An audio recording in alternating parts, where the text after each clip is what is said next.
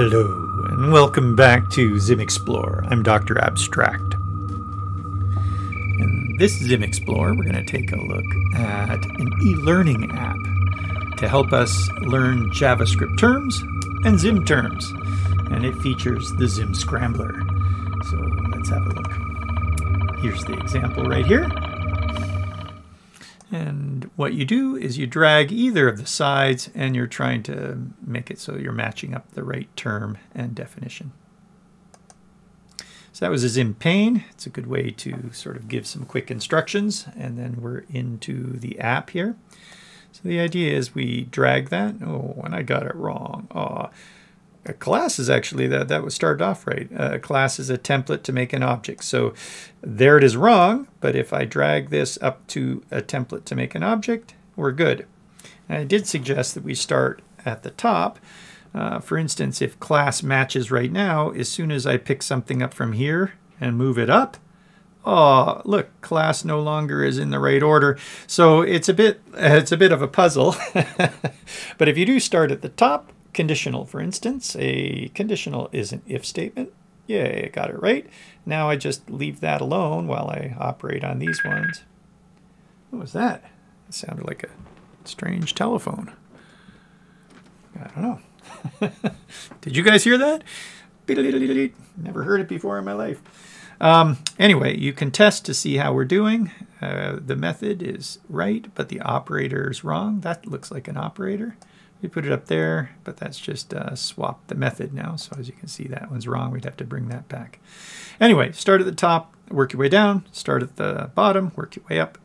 That would be fine. I think that any playing around with this is probably helpful for learning. And then we've got the mix here. We did mix this all at once, but it looked a bit messed up. So usually a scrambler, there's only one scrambler and it has a certain order and you're trying to solve it, and once you solve it, that certain order, it says, ah, yay, it's solved. Okay, so we've done that a lot. This one's a little bit different in that there's no specific order. We're just wanting to compare two different scramblers, and there's no automatic way to do that. So we'll have to code that ourselves. Neat, huh? And when we're done, when we get it all right, the test would show us a bunch of green ones here. And when we test it and it's all right, then we get an emitter. We'll emit the JavaScript icon here as a reward. Yay! There's also a ZIM one that looks like this. And here are ZIM things. For instance, these are the scaling modes. So if we started at the bottom, controls. What are controls? There's some controls right there. Zog. What does Zog do? It's a global function to log to the console. Okay, and the same sort of deal where we're matching, and then it will emit the ZIM emitter at that point. Okay, let's go in and take a look at the code. Here we are in Atom, and we're calling in ZIM NFT with a crystal there. That means we can call in just one file, and it will then call create.js and ZIM in the background for us. We've also brought in our definitions. In the ZIM one right here, there's the ZIM one. The definitions, how we started was the definitions were right here in the file itself. But we then uploaded these to CodePen. So I'll show you a link to the CodePen versions in the YouTube video description. Well, when we do that, CodePen shows the code right on the right-hand side, and you're sitting there looking at the matches. So what we decided to do was move this out to a remote JavaScript file. So here's the remote JavaScript file. And you see it's just those variables, 1 and 2, the arrays. They're in order. So the very first thing is statement. The next one, well, this is statement. The next one is expression. And this is the definition for expression. So the orders need to match here. If we wanted to, we could have put these all in one data structure, like an array of arrays. And that would look like this. So we would put the answer right along with the item there. Then we loop through and we make our stuff. We'd have to go into the first element, second element. That would have been fine, but we didn't do that. We did it with a sort of a matching two arrays. So when we bring that in like that, it's stored in the asset directory. Assets directory. When we bring that in like that, we won't be able to see the answers quite as easily. Somebody can always go out and try and find that file, but at least they're not sitting there right in front of them as they are trying the app. All right, and that brings them in as global variables, which we then use inside of here. For instance, there we are looping through the one array right there. Anyway, we make a new frame. We're collecting the asset there.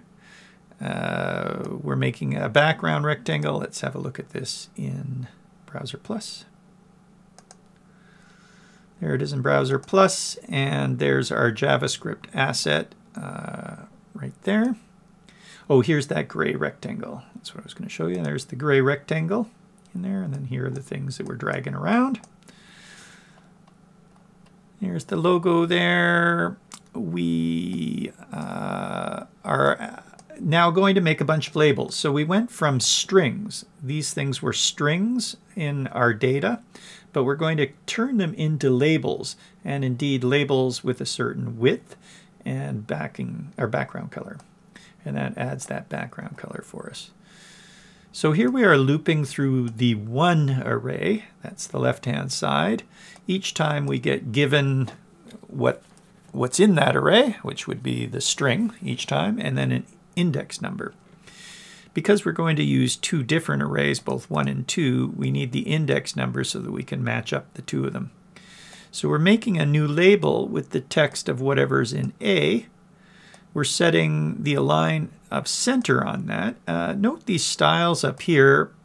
These styles are going to be applied to our labels as we make them. Then we remove the styles so they don't get applied to anything else in the future. I don't know if there's anything else in the future that gets made that has any of those things. Maybe a background color. Yeah, these buttons. So we turn the style off right there. However, the align center we don't want on both of them. As you can see, this label is aligned center, but this label is still aligned left. And we played with this a little bit.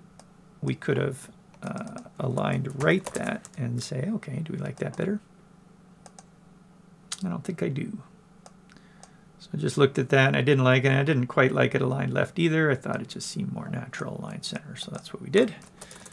So this one's specific to this label. The other one doesn't even have an align. It means it will default to left. The other thing that's specific to these labels are their widths. So label width will specify the width of the label like that. It's not just width.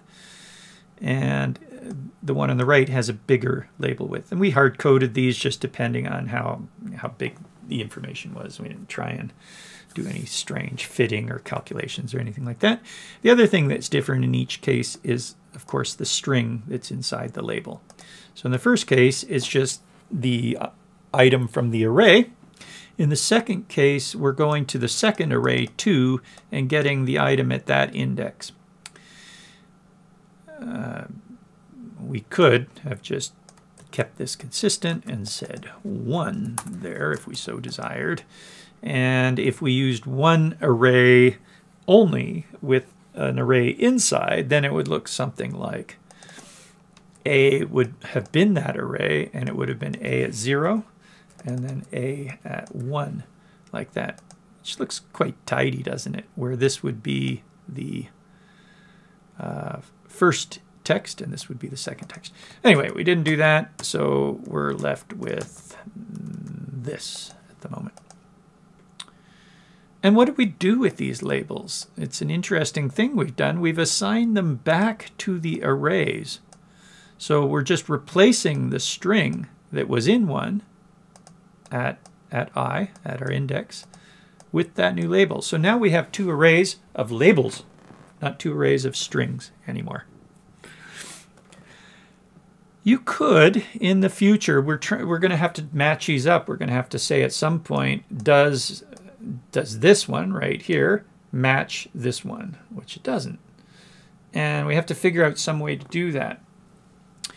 One way to do, and you could do that later on, where we've got a comparison down below here. When we we do a hit test, we're finding out if we're matching.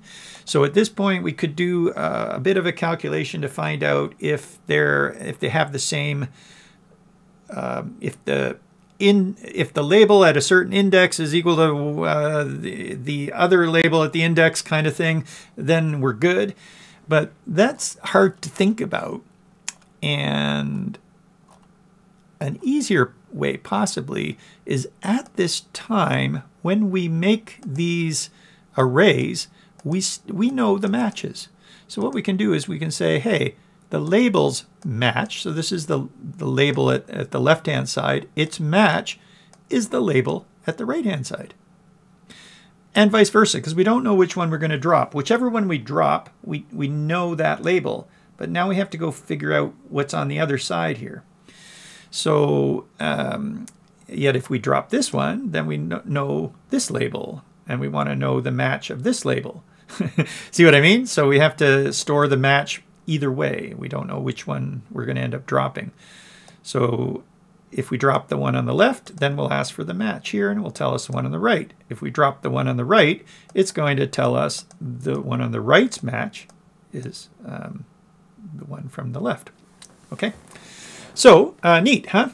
That happens quite often. You can always figure it out later, these types of matching things, but it's sometimes easier to just store a custom property. That's a custom property. Oh, or is it?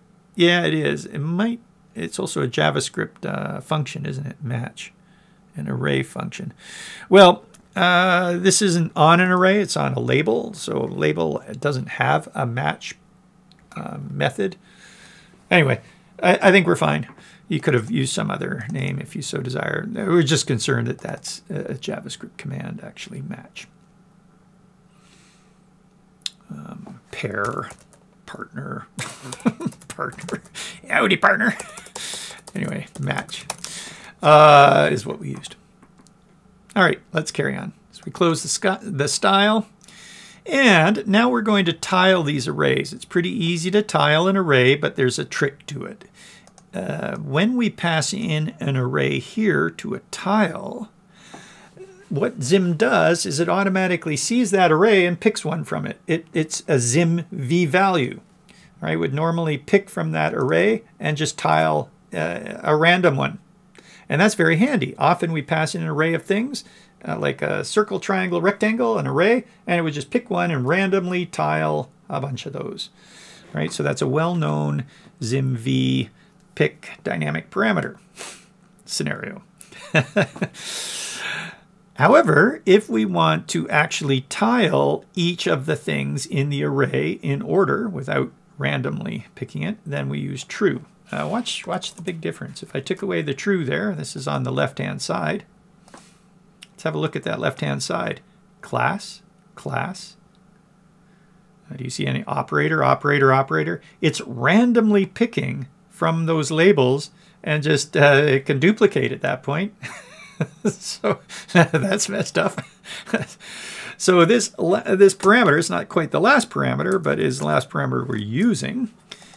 Says do it uniquely. We had built tile to make art with primarily. We hadn't built tile to tile a bunch of interfaces or a bunch of things that we wanted uniquely tiled. There was only one tile parameter, so you know, we were just expecting to tile a rectangle and it would make a bunch of rectangles. We weren't expecting to tile you know, a list of there's a slider, a dial, and then a label. Tile those, please. However, we found that tile was quite handy for doing that, so we had to implement this sort of a dual way of handling tiles. One, the traditional way, where it just would tile that thing over and over and over again. And the other is where we could put an array in here. Put an array in here, and if we say true, that means treat this as unique. So there you go. All right. That means we could put in an array of various components. And as long as we put true there, it would then tile those components in a unique manner. All right, so that's kind of tricky, isn't it? Oh well. It's fine once you know it's there and that you can use it. Here's the number of columns is 1, the number of rows is the length of the array, and the spacing in the horizontal, the spacing in the vertical. Okay, so if you wanted that to not be spaced in the vertical at all, you could do something like this,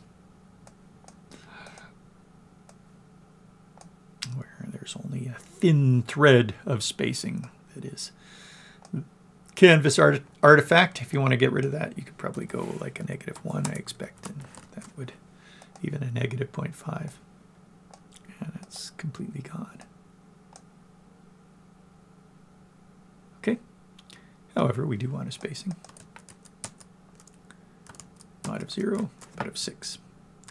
There's the unique, and we're good to go. So those are our tiles, and a scrambler is really easy to make from a tile. The idea behind a scrambler is you pass in a tile, basically. And so we passed in a tile. The scrambler often works in 2 dimensions, where the most common use of a scrambler is for a puzzle. And we've just been doing some ZIM puzzles. Do you want to see one?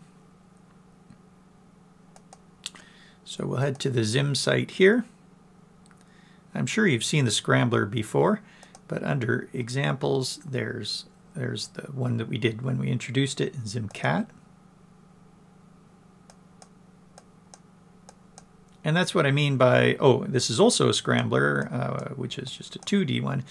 But this scrambler will know when it's done. This scrambler will know when it's done. What we've got are 2 scramblers that we're comparing to see if they match at any time, and they're sort of random position here and random position there. So we're going to have to deal with that. Like I said, we've already shown you a little bit of that, dealing by setting our match property. The other one, though, I wanted to show you is under NFTs, we've been making a bunch of these op art ones where this is now on Hicketnunk. Hicketnunk here is loading from interplanetary file system, which sometimes is a little bit slower than, certainly slower than ZIM things. And we're selling these. So we're making lots of money actually selling these, which is pretty nice. Collect for 60 TES, what? When did this go up? So somebody bought this at a lower amount and are selling it for 60. That's 60 times 5. It's $300 they're selling this for. Okay, and this would know when it's done. When it's done, it animates a little bit, and then it scrambles itself, like it scrambles and re-scrambles and keeps on going. Isn't that beautiful? Here is it full. Oh, it's a lovely puzzle, and you really get to sort of experience how the op art is made as you work on this puzzle. It's neat, huh? It's there, this one there. Other corner. This one's down here somewhere. So yeah, it's a trickier puzzle, isn't it, as you're trying to... it's down there. We're pretty close, huh? You want to finish it? Where does that one go? It doesn't go there. Oh, where does this one go? Ah, that one's there. That's it. Almost there. You see how it's... Here it is. We're almost there. Whoop. Give you a bit of moment to see it, and then it does the scramble on it again. So there's a bunch of them on Hicketnunk. Here's my the assets for that. So those are, we just did a game, but we did a bunch of these. We did some books. Those are built into ZIMs. And lots of other interactive NFTs that we've been selling. Made $2,000 in 2 months. Not bad. And so we're supporting, here's the ones that we've collected. These are other people's NFTs that we're collecting. And supporting the artists as well, which is nice. And who knows, if they go up in price, then we'll make lots of money. David Yang's circles. He was selling these on OpenSea for several $1,000s. Anyway, this isn't on. It's not what we're doing here. Let's get back to it, shall we? So, where were we looking here?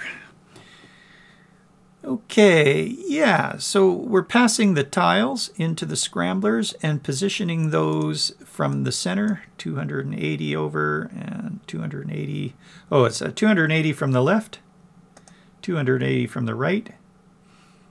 And let's refresh that now that we have our spacing back. There we go. And then we're centering them vertically, 0 vertically from the center. Great. What we've decided to do is when we press up on either of these, we're going to call the function test. So as soon as we let go, we're calling the function test. And here we are preparing to test to find out if whichever one we let go of, if it matches. It does. Wow, amazing. Block of code if it matches the one on the right. We're going to animate. Note that we're animating the color each time. There's a good way that we can do it and a bad way. Well, a good, we're going to animate to green. If it's bad, we animate it to red. So watch the animation.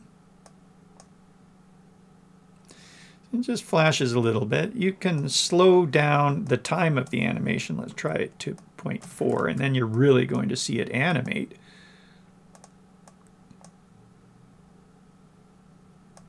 Okay. We didn't feel we needed that much animation on it. So when it animates to green, it kind of goes a bit grayish. The purple goes to gray and then to green, and I think it looks better faster. So we sped that up. We're waiting, though, in the rewind state. So as it changes color, we wait for a bit before it rewinds. And there's the rewind true. That's how we can handle this. Yay.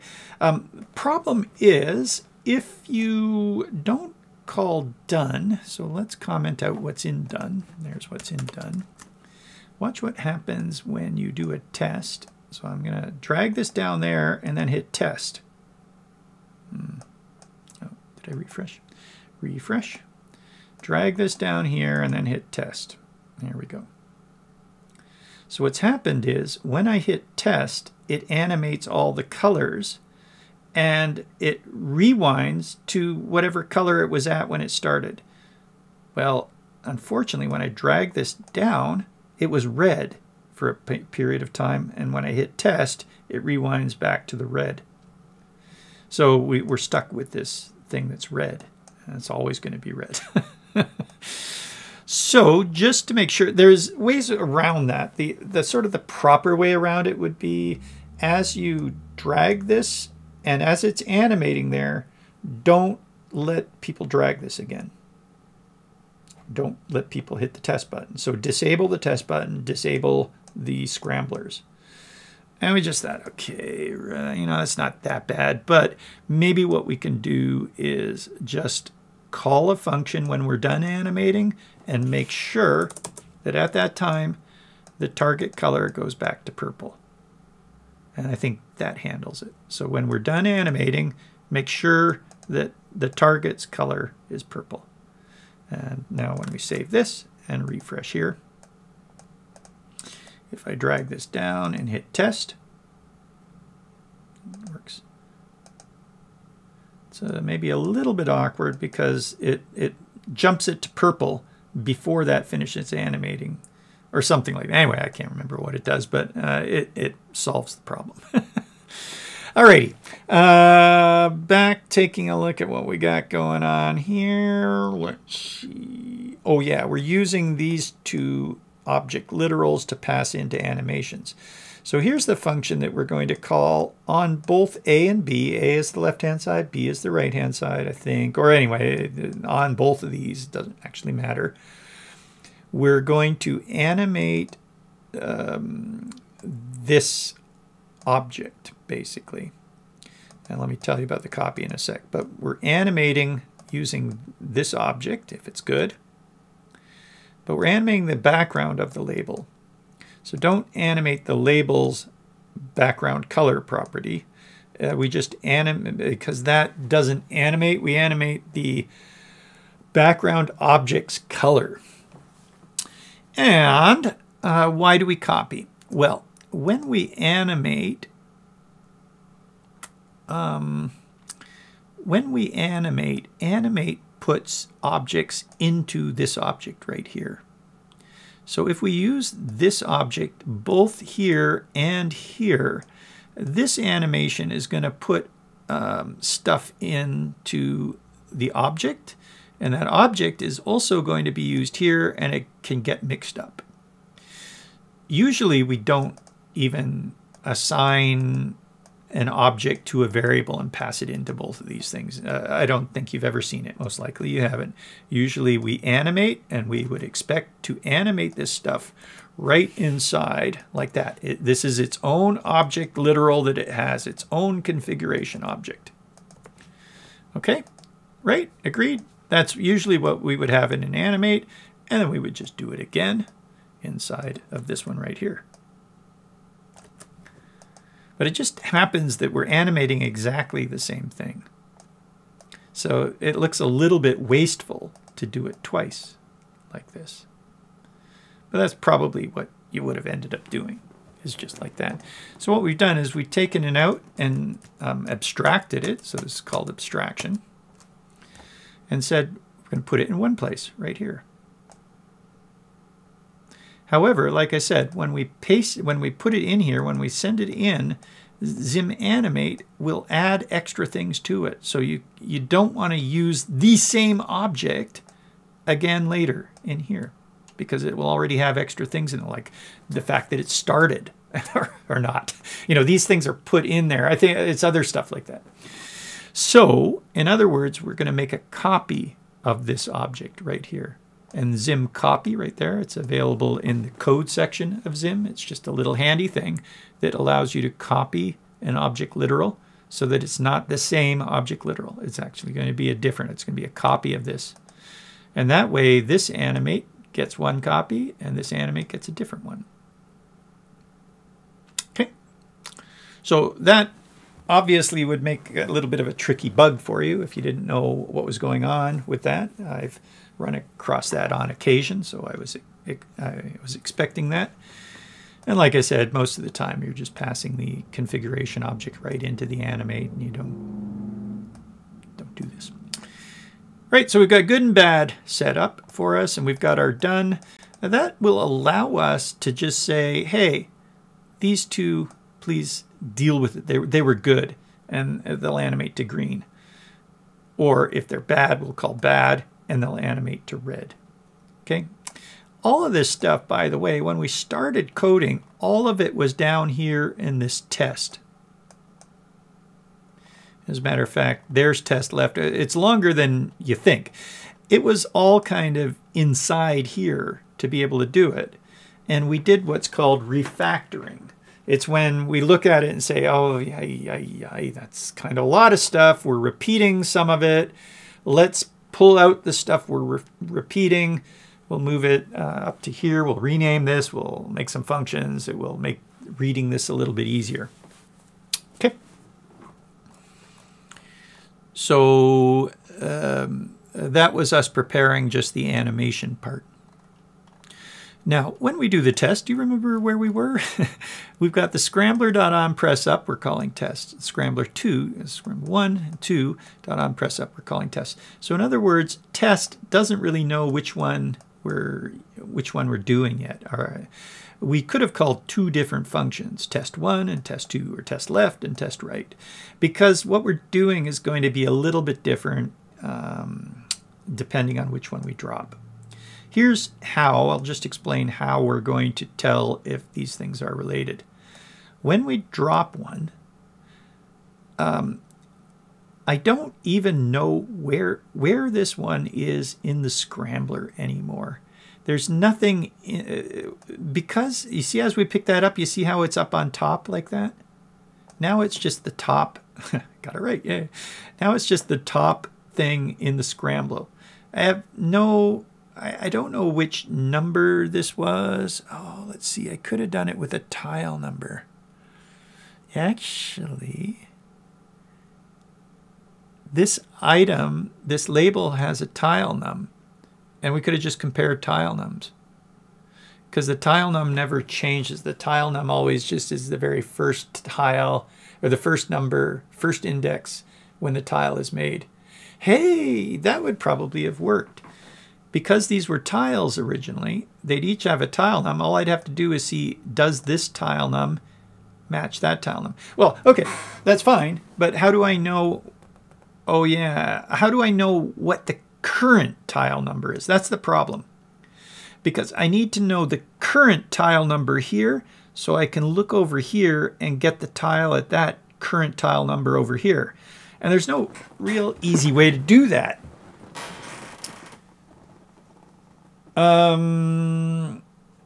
Because we don't keep, this is usually rows and columns. I don't think we keep the current row as we drop this. I don't think the scrambler knows what row it's on. The way you would want to find that out is, like, if you're building this, you would look at the scrambler and see what properties it has. Does it have, well, let's go do that. Let's have a look at the docs. Because I could look into it a bit more. Scram. Scram. So here's the scrambler docs.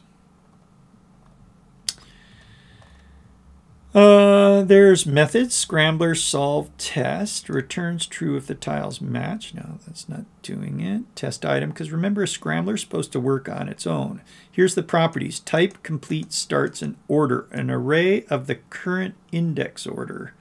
Let's see, this will be the scrambled order, example 3, blah, blah, blah. So this will tell us the order in which they're scrambled. I wonder if the order, an array of the current index order. I wonder if this is the bottom element is 3, the next one up is 2, the next one up is 0, and therefore the last one in this list would be the top one that we just dropped. It's a possibility. In which case the last thing in this list would be the original tile order. But it doesn't tell us. Oh yeah, what we could do then is see if the last, yeah, that's not going to work, because on the right hand side the object that it matches may not have ever been picked up, so it's not, these aren't going to have the same order as the left and the right ones will not have the same order. So anyway, there is no real way that we could find out which number we're on and ask, well, what's at the same number on the right hand side. However, there is a nice, easy solution. So, as I was thinking about it, there wasn't an easy solution, but there, with using the scramblers, but there is actually a kind of, well, I hesitate to call it a fudge solution, but what would you do? Any thoughts? Here's our test. There it is right there. What we do is, if we're dropping the left-hand side, we take whatever we've dropped and we move it over 300 pixels. That takes it and moves it over to here. And then we do a hit test to find out which object it's hitting. So we have to, at that point, we have to loop through each of these and find out if it's hitting. So we're going to loop through the second tile, and each time we get B. We've called this A. So A is the one we've just dropped over here. And then we loop through the other side here. There we are, looping through the second tile. Don't worry about the wrong just yet. We kind of added that after to find out something. I'll tell you that in a bit. Looping through the second one. Each time we get whichever item is there. And we find out if the item is hitting the registration point of what's been moved over. If it is hitting, that means we've found the matching item on this side. And now it's easy with our match thing. So if A dot match, so if what we stored in the match is equal to B, the item that's on the right-hand side, then we call the good animation and pass it A and B. Else, we're going to call the bad animation and match A and B. So the thing that it's hitting, if it matches, this could have also been, does A double equal B dot match? Right, either way would have been fine. Does A double B dot match? Like that.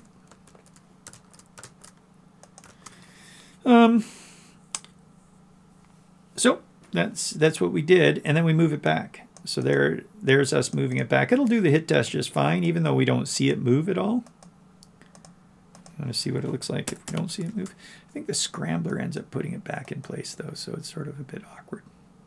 I can't remember for sure, though. There it is.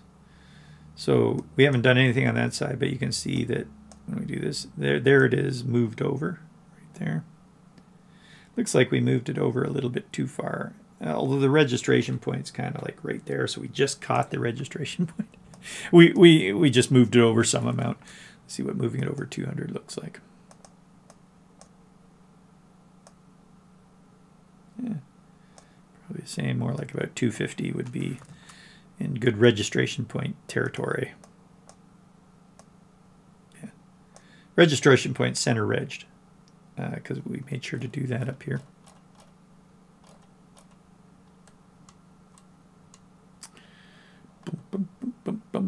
Where we made the label, tile, not the tile, there's the label, center reg right there. So both of the labels that we make are center regged. Here's our match stuff. How exciting! Ooh. Where was that moving it back? So there's the moving it back. We do want, when we do this test, so when we do the test, right now, oopsies, I think I moved it back. Oh yeah, too much. Okay, so that's 250 now. 250, there we go. Okay, and good, it's working just fine. So there it is, moved back. That only tests these two things. When we drop, we find out what we dropped, and we do the test. Initially, that was all done right in when we dropped it, kind of thing, right into this test here. Oh, by the way, we've added a timeout to the test. The test is what's being called when we drop the thing right here. So there's us dropping our press up. It's calling test. We use the current target to find out which side this belonged to. So target is this label right here, or if we're on this side, target would be that label right there. But current target is what the event was put on. Current target, where's my events? There they are. So we're calling test.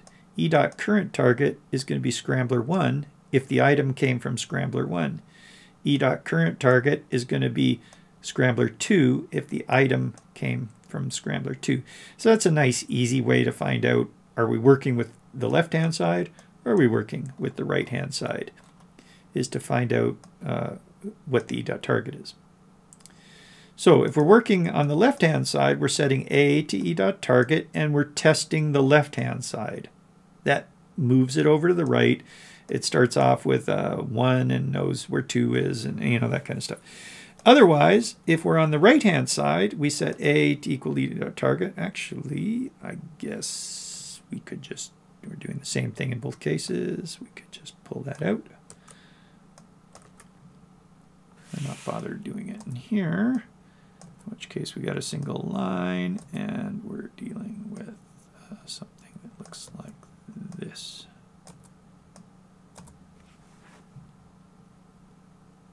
Looks nicer. We could also, oh no, that's probably the easiest. I was going to say we could use a ternary operator and just test that and send the right thing in, but we're sending the same thing in. It's a different function that we're running, so maybe we'll just do it this way.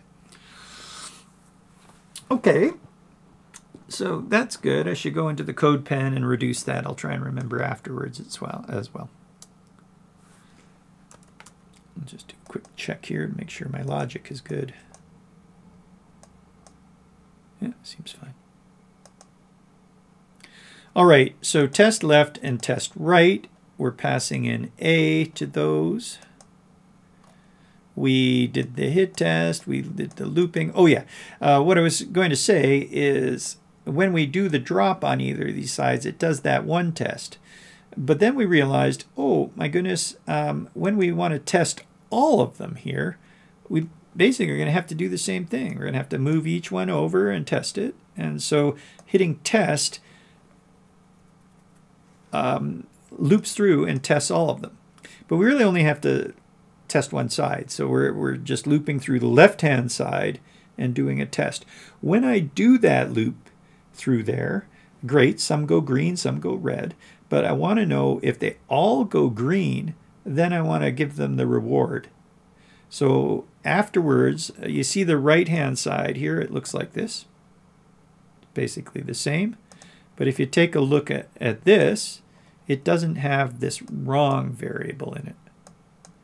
So only the left-hand side is being run on all of them, and only the left-hand side needs to know if any of these are wrong.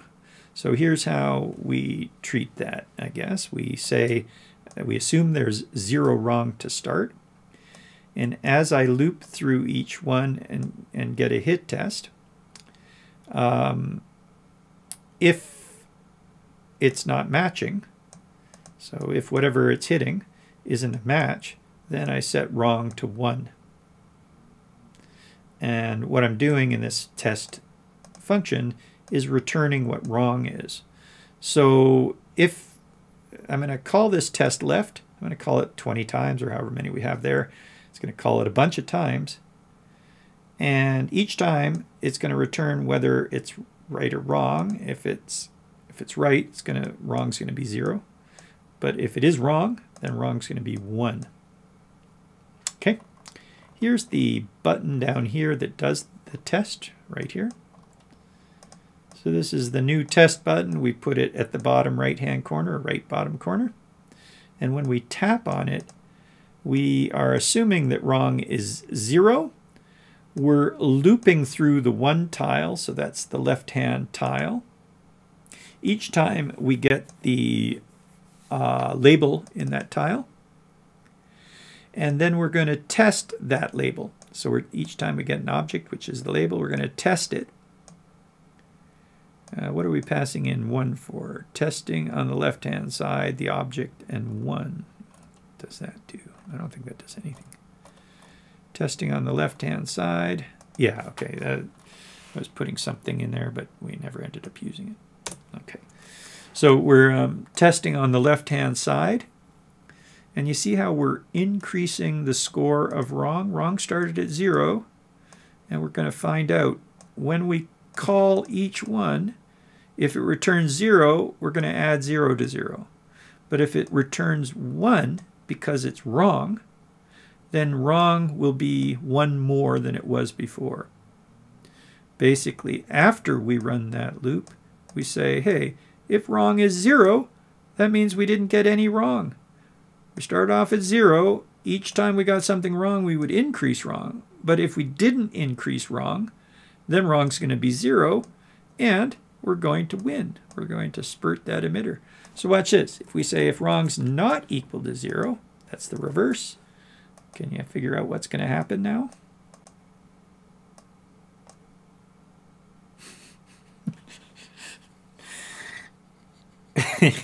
Oops. We're supposed to spurt. Let's see. How did that work out? Oh, I didn't test. Right. Yeah. So it doesn't spurt. It doesn't know if this is at the end, because otherwise what we'd have to do is every time we drop this, we'd have to loop through all of them and test all of them to see if we won. And that means that we'd have to have 2 different systems, because I didn't want this to happen I didn't want all of them to say green or red every time we drop one of these things. Anyway, there's our test. So this is only running when we press the button test. We press the button test, it's wrong, but there it is, spurting. So that's supposed to be 0 wrong. We refresh here. I hit test. It doesn't say I've won. Got it? If I say it's not equal to wrong, the emitter is going to spurt. But this allows us to test the emitter. So that was the first thing I did to test to see if the emitter was working, was just flip this so that I don't have to I don't have to finish it every time I go and test the emitter. The easiest way is just flip this temporarily. We refresh here. And now when, well, if I hit test, it's wrong. And I can test the emitter. Yay. What we did is we put a timeout in there as well. When we originally ran the emitter, it was like going over top of showing me all the green. So what we want to do is we want to see all of it green and then do the spurt of the emitter. Okay. Nice, huh? Test. Give us a chance to see that we got them all right and then spurt the emitter. So a little timeout in there to call that arrow function. That's why we paused the emitter to start. I can't remember if I showed you. We should talk a little bit about the emitter. How are we doing for time? We're 46 minutes. Yeah, we have enough time to talk about the emitter. We're almost done there. But before we do that, let's just finish this off. The other stuff off here. So that was up here in this test. That's what the wrong was doing. This function figures out if when you pass in at A, it's going to go over to the right-hand side. It's going to do a hit test on this side, find out if it's the right one, if it matches. If it doesn't match, it's going to increase the wrong. And it's going to return the wrong. Therefore, down below, when we loop through the tile and call the test left, it's returning wrong. If it returns 1, it's going to increase the number. And that would mean that that's the right way to do it. If we increase the number because we're wrong, that means wrong's not, none of this is going to run until finally there's none wrong, and then this is going to run. Maybe some advice there. Sometimes it's easier doing the positive. I, for some reason, thought I would just find out a wrong one. But you could have used right, and then it's a positive value. It might have been easier for you. Who knows? Okay. So, do we finish what's going on up here? So that's our test left. I think we went over the test. Test right is basically the same, except with the test right, we're dropping one of this side, and we want to move what we've dropped. See, we don't know the left-hand side. So at this point, all we know is we've dropped this one. We have no idea what's on the right-hand side, or on the left-hand side, so we can't drop it. We only know what's on the right-hand side here. So we have to move what's on the right-hand side over to the left. We loop through the left tile. Here we loop through the right tile. So we loop through the left tile, and we're doing basically the same thing. Are these two things hitting? And if they are... Oh, that's the hard way to do it.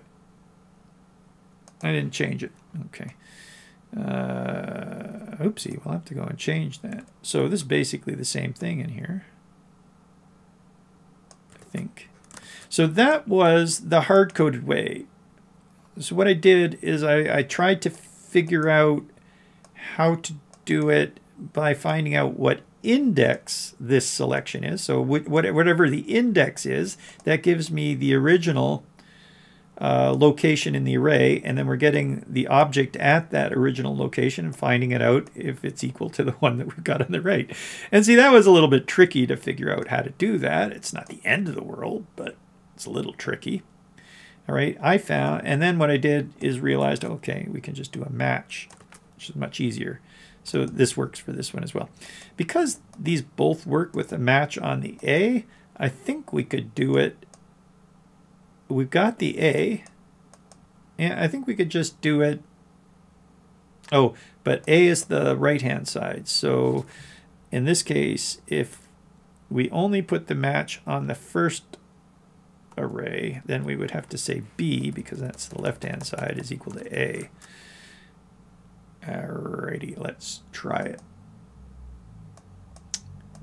And we move here. It's not matching a template to make an object. That's a class. It's right. Okay, and let's do it the other way, a class. Yeah, so that works. And b.match, b is actually the left-hand side, because a, when we're testing the right-hand side, a is the right-hand object and b is the left-hand. So there we are using the match on the left-hand side if it's equal to the right-hand side. Here, we're using a match on the left-hand side, because a is now the left-hand side. Right there, we're testing left and passing in the left-hand side, and is matching the right-hand side. So what that means is up above here, do you see what's going to happen? It means we only have to put the match on the left-hand side, like that. We don't need a match on both sides. As I was explaining to you earlier on when I mentioned these, because we either have the left or the right, I was thinking, oh, wait a minute, we could have done it just on the one side always is matching the thing on the right. And so let's have a look, see if it still works. So a statement is a line of code that ends with a semicolon. Okay, and that just turned green. There it is, just turning red. So it works for good and bad. That's bad.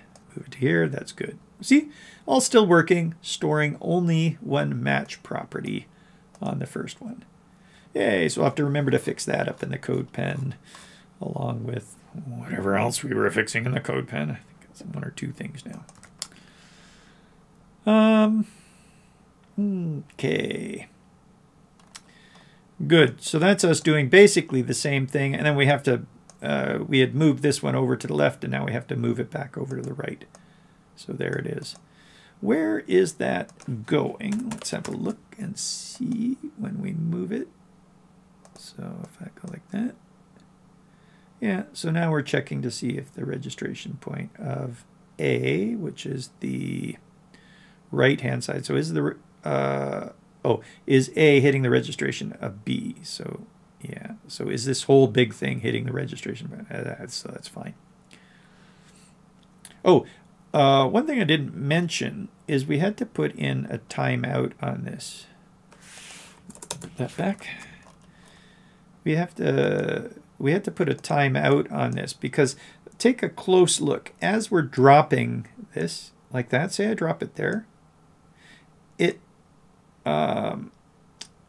may be now that it's centered align. It might be. I think there's enough room that the center of this might, as I move this over, the registration point might be in the crack, in which case it doesn't know which one it's hitting.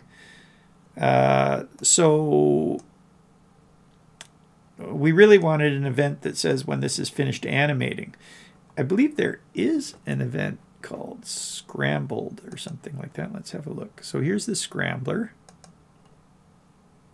It's not the scramble, scram go. Here's the scrambler. Dispatches a complete event. Dispatches a scrambled event when the tile is finished scrambling. Now that's when we scramble it and it's done scrambling. I don't think there's an event that happens once we drop the object and it animates to the right place. It looks like there's not a custom event here.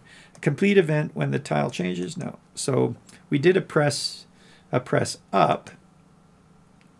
We were using for our event a press up here, right there. But there's going to be a little bit of time until it animates into the final position. You can specify that time in the scrambler right here, I believe. And there's a default time that we could use. And therefore, what we could do is just wait. So here's the test function that's running. We're waiting 0.2 seconds. We should really wait however long that default time is. Let's see if I'm making things up. Is there a default time? So here are the parameters. Key property, time. If scramble is set, no, that's not it. Wait, if scramble is set, no, that's not it. Shadow color swap. Set to true to not swap, swap block style. No, I don't see a time set there, which means most likely it's you're stuck with it. There's a certain time that we take to animate the tile to the right position. could have sworn there was a snap or something like that at least. That, you know, we could have just immediately gone there. Be in these parameters, tile, keys, key property, scramble, time. No, those aren't the ones. Swap.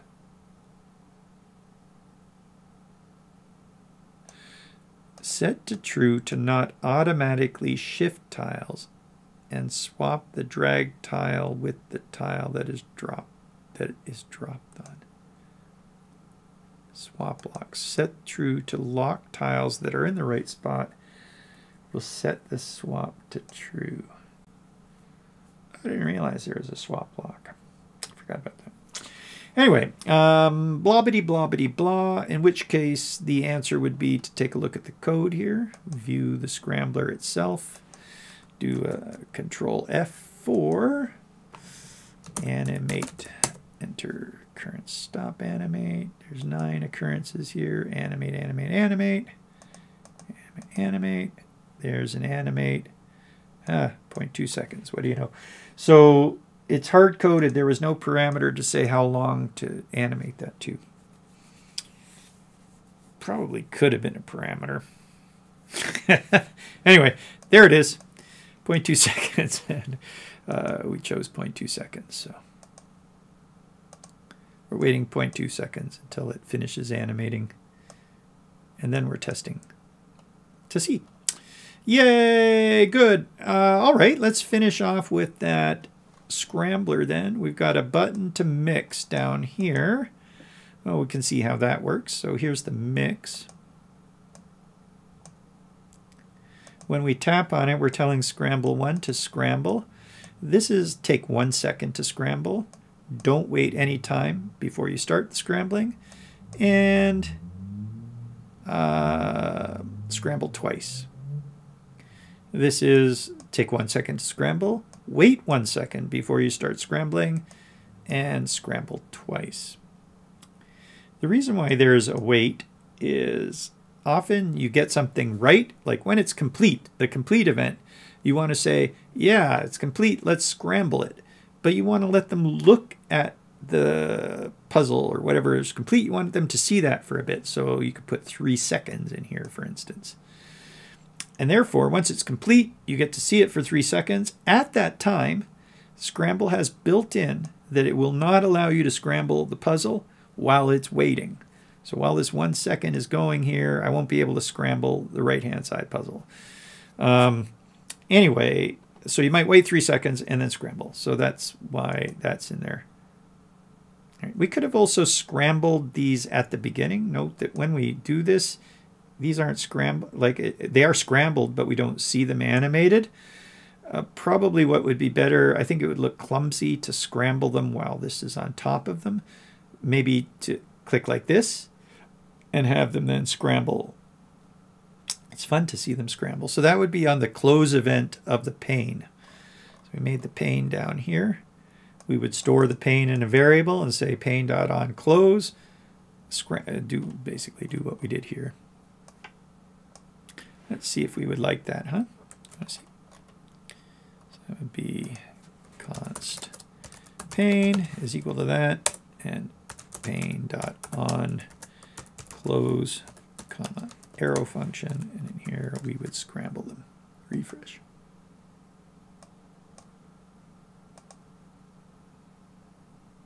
Yeah, I don't know.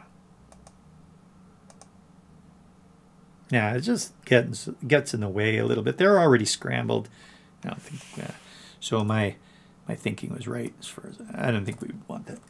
So didn't put it in. Let's just get to it. However, when we've all matched them, obviously we want to offer a remix of that. So that's that. Alrighty, and we were just talking about or wanting to get to the emitter here. So the other button, test, is going to loop through, run all those things to match each one, find out if any of them are wrong, and if they're wrong, we emit the emitter. So I may as well put that back to a not equal to, and that would show the emitter when we hit test. Okay, there's what we're doing there. And what that's doing is calling the emitter, which is right here. So the emitter is start pause true, otherwise it starts at the beginning. We're emitting the logo. We slowed it down a bit. The default emitter is faster than this. It's 0.01, like it's a lot of things, but they're big and clumsy looking, and so a lot of them was just too big. So we slowed it down a bit there. We also made them last a bit longer so that we see them fall most of the screen before they start shrinking.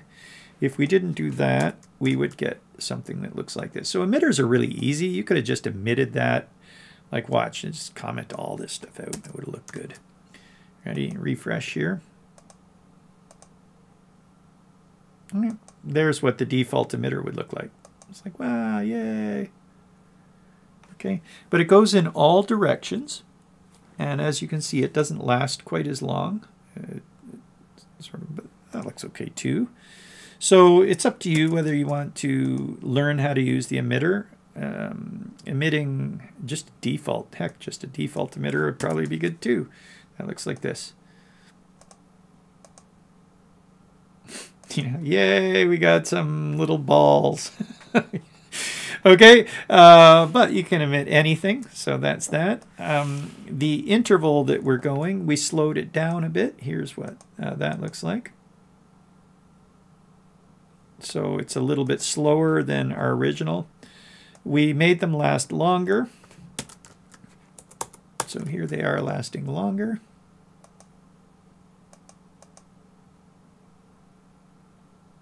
Good. They all are being emitted at the same force, so that means they kind of, I don't know. It's not that bad when they're all going in different directions. You don't quite notice, but when we set the angle so that they're going in here, so the angle is 0, is this? That's 0.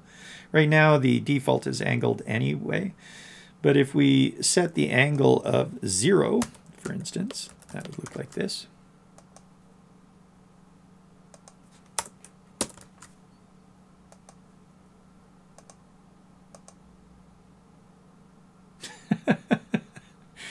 And that's because we've got gravity. If we don't have any gravity, I don't mind having gravity, but here's gravity of 0.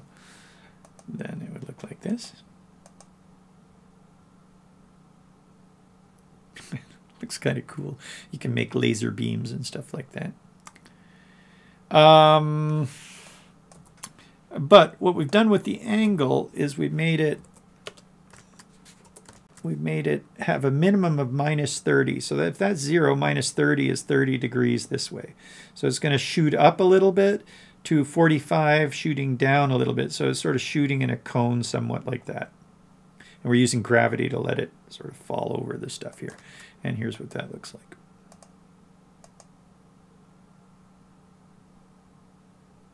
So there they all are at the same force. That's at the default force, which I believe is 5. And because they've got a different angle, they look a little bit different as they're falling.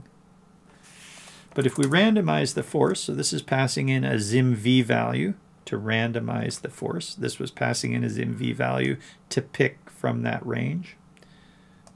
Okay, refresh here.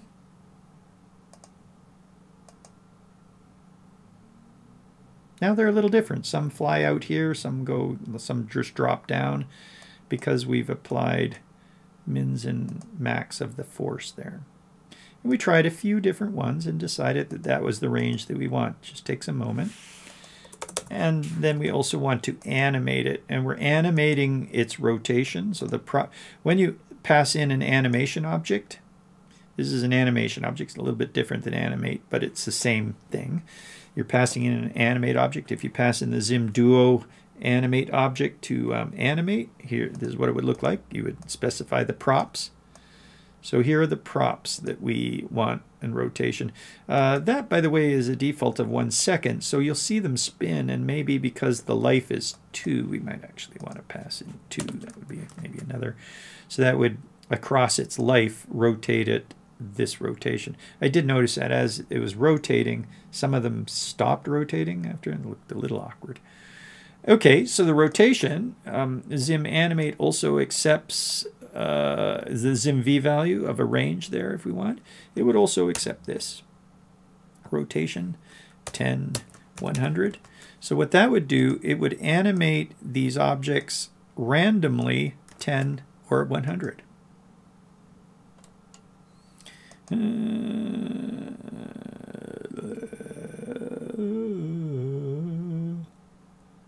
thought, did we lose one of these brackets or something like that?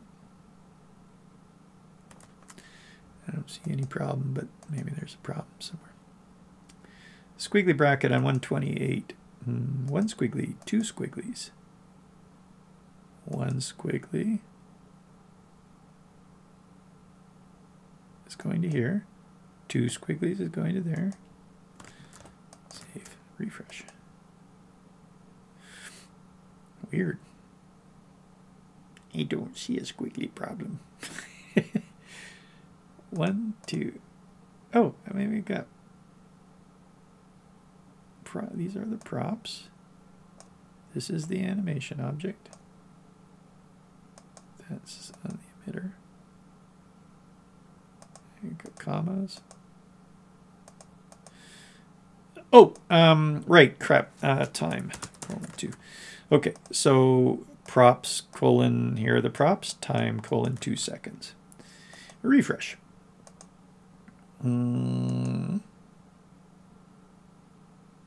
So what you just saw there is those are animating over 2 seconds. They're either animating to 10 or they're animating to 100. Let's change it to 1 second.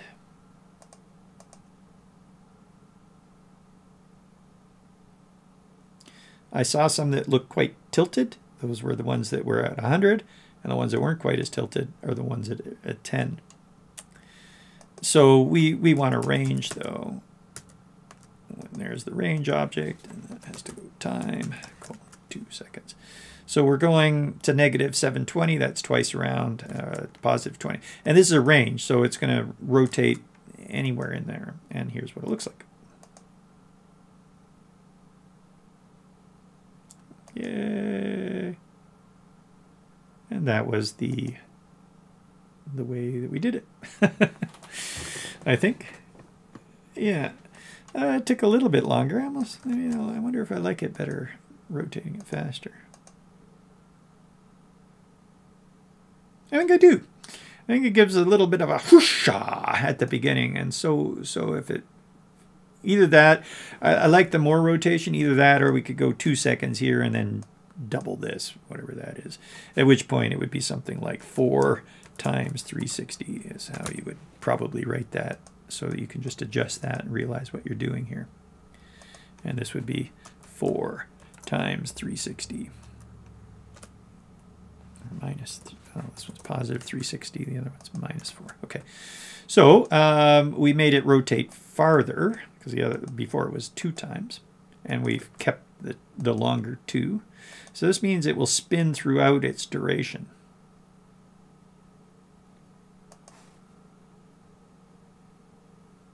Yeah, I guess that's good.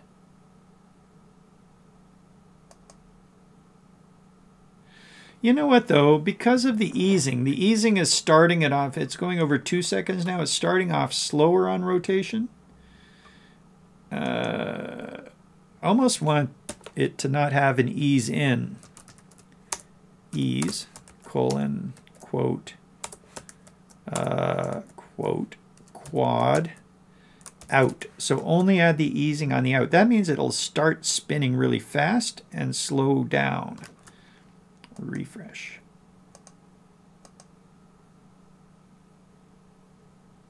Yeah, what do you think? A bit more of a reward there. Rather than have it ease into the rotation and start rotating it, you know, around here and then ease out. So that's what we were seeing better. Like when the time was 1, it got to rotating in around here. When we set the time to 2, it was like really spinning around, like down farther. So by adjusting the ease, and so here's what it looks like with the ease adjusted and 1 second.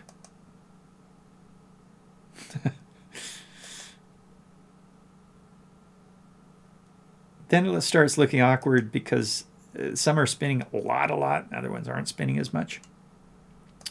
How would you deal with that? You could, believe it or not, you could do something like this. You could put square brackets in here. Oh, we're running out of time. You put square brackets in here and pass in 2 ranges.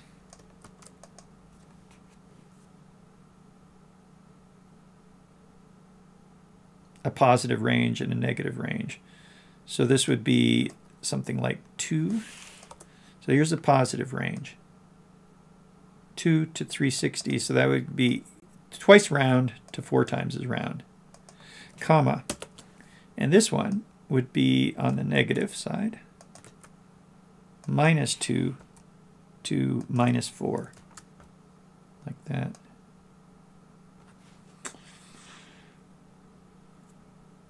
You know what? The min to max range may actually have a negative parameter, which means you can just set a positive range from a min of, you can set this positive range right here. Anyway, before we leave this one, this would work because what happens is the rotation would pick one of these two, and pick is recursive, so then it would pick, if it picked this one, it would pick from that range.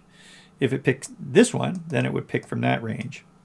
So this would work too. It would give us faster rotations because there would be no it would give us more consistent rotations, where we wouldn't have some that are rotating at 10 degrees total. And we'll do this in a time of 2. Let's see what happens. So now they're all rotating. I don't like it as much though. I think it just seems overly rotated. They are going one way or the other. But maybe if we drop this to 1 times, then that would have some that are going slower, but still not some that are going too slow. Yeah, that looks nice. So I found that sometimes there are some that like sitting at 0 rotations. Now let's just check on this is the range object, to see if the range object has a property that is called negative, I think. Negative true. I can't remember. Let's have a look. We do that in the rand call. And I'm glad you're still with us. If you're still with us, oh my goodness, it's been a bit of a long one, isn't it? We're sitting at a minute, or a minute 12, an hour and 12. Usually we like to wrap these up inside of an hour. So if you had to watch it for a bit and then come back later, hey, that's okay too. If you never got to this part, oh well, you wouldn't have heard this. Let's go take a look at our docs on, go away, this isn't my docs, that's not the docs, this is the docs. Docs have a top thing here. So if we look up rand like that, this is rand integer and negative. What negative does on rand is includes the negative range as well as the positive range. So if you give a positive range of say 10 to 20, setting negative to true will do 10 to 20 or negative 10 to negative 20, because that's tricky otherwise to do that. So we put in a parameter that handles that trickiness for us. However, this is the rand method. What we're looking for really is a ZIM pick. Which is, so is pick and next pick choices. So here are the formats right here for ZIM V, which is the ZIM pick. You can pass in an array, you can pass in a range. Range object format, do you see the negative? I don't. We saw the combination. It might do it anyway. Let's just see what happens if we try it. Maybe we've just forgot to document it. So I would imagine that this would just get passed right into a random in some way. So to test it, we would say comma negative true there. Get rid of the negative version and then see if these things rotate both ways rather than just positive. So we refresh here.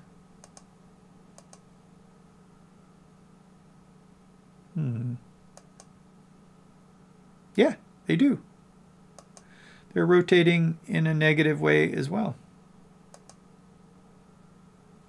The way we can test that is take off the negative and see if it only rotates to the right.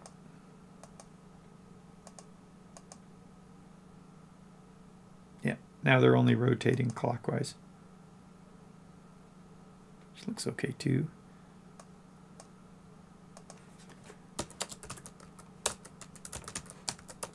So let that be a lesson. Sorry, our docs are really good, but I mean, there's a lot in the docs. And so looks like we didn't put that in there as an example. It's kind of like an unofficial location for it, isn't it? It's like an awkward location. It's just in this.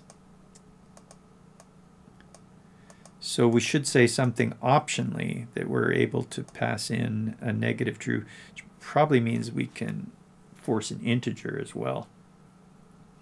I expect. I think that we're just taking this data and passing it right into a rand call.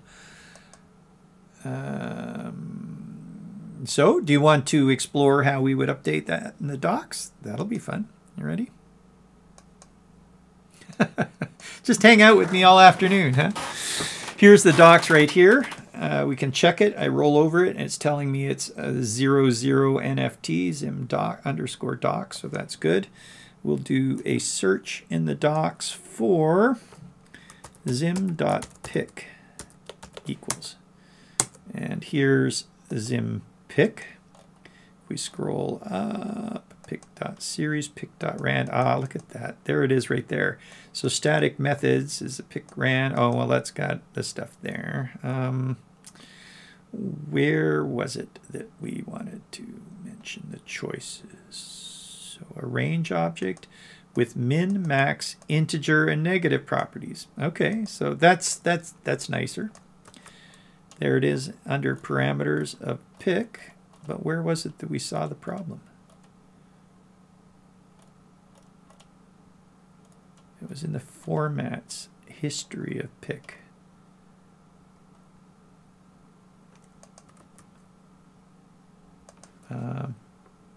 Plus integer and negative. Okay, because that would have been misleading. We would have seen that and thought that maybe it wasn't there. We did have it announced down below here. So we saved this up. I want to make sure that we can upload it. So I'm going to go find it in here. There it is. Adam has a bug, basically, that if this folder were closed and I sit on this document and I do my shortcut for uploading, even if I say upload like that, it ends up uploading the whole folder. Good God. So that uploads all of basically everything that's in the CDN. It uploads. And it was like really annoying. So you have to make sure that like if that weren't uploaded, what would happen is it would upload the whole NFT folder rather than it's a really bad bug. I've complained about it, but I don't think they've. So I have to learn now that if I'm doing something, especially this one, that I'm going to right click on that and hit upload and we're good. That will make sure that that gets uploaded, or indeed I can hit my shortcut over here. All right, so that's uploaded, but that's the main docs. You can see that this stuff is what shows up in the docs, but I actually have to run, here's a browser, a new tab here, this one right here called live. Hit live, and that says that it's just updated the docs. Now if we go back to the docs, and I have to refresh the docs, hit pick, and we'll take a look down here. Oh, is that the right pick? That was a color picker. Is pick choices. Okay, here it is. And there it is, a random range object format, plus integer and negative shows up in the docs now. Yay! And we wouldn't have had to spend half an hour talking about it and trying to figure out if it worked or not. So that's good. That sounds like a pretty good place to end with the ZIM Explorer. Hasn't that been a fun one? What a great app. You can use this for all sorts of things, you know, to match up stuff. It's a very common question. That's a nice match. So this has been Dr. Abstract with a ZIM Explorer. If you're still here, of course, come visit us at zimjs.com/Slack or zimjs.com/Discord. We'd love to talk to you and share the word about ZIM. Follow us, follow Dr. Abstract, Dr._Abstract on Twitter. Of course, if you go to the ZIM site, you can find all the social media down at the bottom. Have a great day or night. I'm going to go eat some din din. Yeah!